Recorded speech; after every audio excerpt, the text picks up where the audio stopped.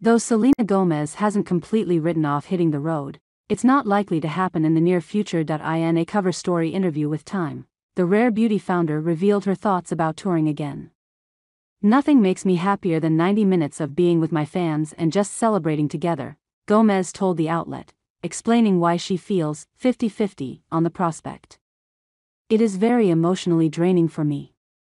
And then you realize you're just surrounded by a bunch of people that you're paying," Gomez, 31, added. She last toured in 2016 in support of her album Revival, though she pulled out and revealed she was struggling with anxiety and depression as a side effect from lupus. Gomez, who has been open about her mental health in the past, further explained that she's more deliberate about how, and with whom, she spends her time. "It's a cliché, but girls are mean," she said. "It's a very weird competition, being in the cool girls area, and then I'm just kind of like, there. I don't know where I'm meant to belong."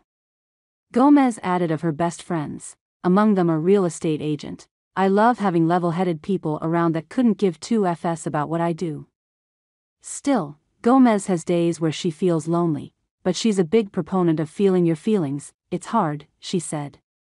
"You could be in a crowd of people and still feel alone. I still deal with that."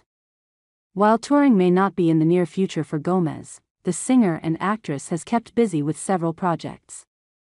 Earlier this month, she attended the Cannes Film Festival to promote her new film Emilia Perez.